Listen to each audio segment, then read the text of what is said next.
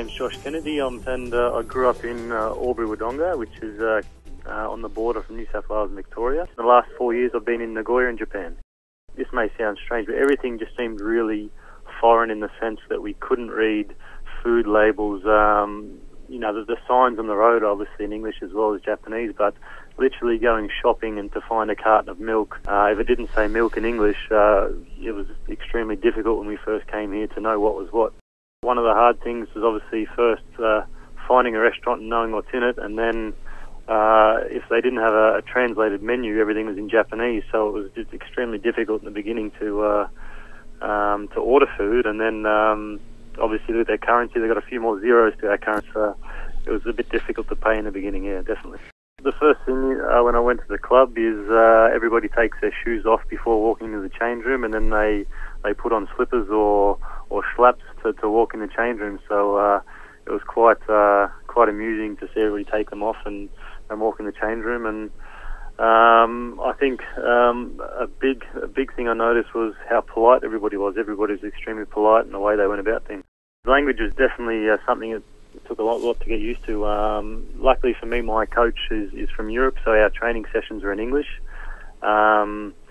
So in that sense, it was okay. But language-wise, a lot of Japanese speak a little bit of basic English, so communicating through that and a little bit of sign language here and there. And as the longer I've been here, I pick up a few more words and sentences and sort of can get around it.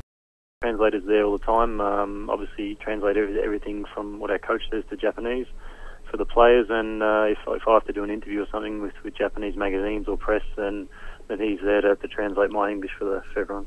Off the pitch, I think the Japanese, as soon as you mention you come from Australia, they have a smile on their face because they see it as a really nice place to live, and which is not too far away, to be honest. It's a similar time zone, and many of them have either visited Australia or they want to go there. So it's sort of an icebreaker, and they're happy to see if you come from Australia.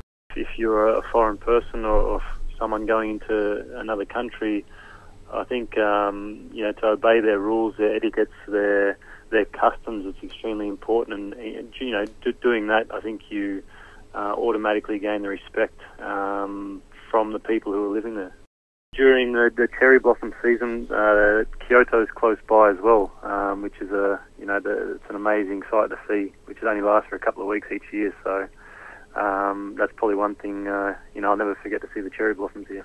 Yeah, no. The funny thing is, my 2-year-old son bows to other Japanese people, and they bow back to him. So it's just something I think you get used to. People still shake hands here, but I think the sign of respect is to bow and say thank you and nod your head. And I think just generally to be very respectful and polite. I think the Japanese, that's in their nature.